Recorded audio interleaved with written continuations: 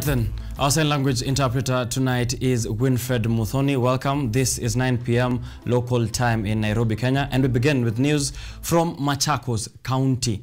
And 2 people have died on the spot while another one escaped unhurt after a private car they were traveling in was sprayed with bullets along the Nairobi-Machakos Road at Kathome area in Machakos County. Deadly attack cases have been rising at an affrighting state in the country, with the victims losing their life in a controversial way.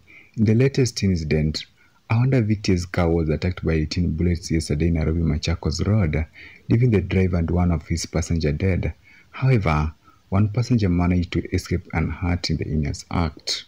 Kisanga ambao imefanyika hapa ya kwamba kuna watu ambao wamepigwa risasi na walikuwa watu 3 kwa gari na mojawapo ni ofisa wetu ya polisi.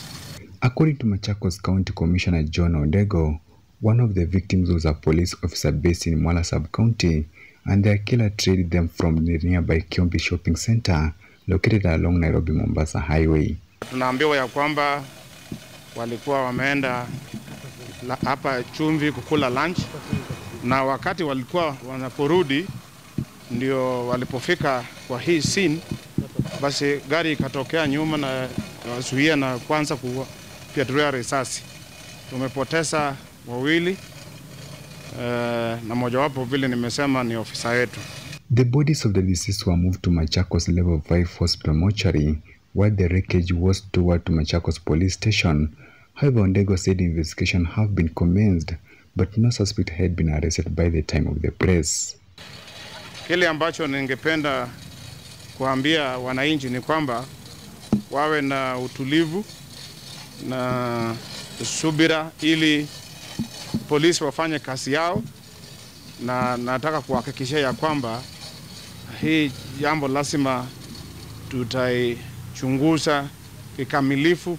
These kinds of murder cases have escalated to an alarming level in the country. The government, through the Ministry of Internal Security, is being called upon to work with local citizens to end this high level of insecurity in the country. George Mape.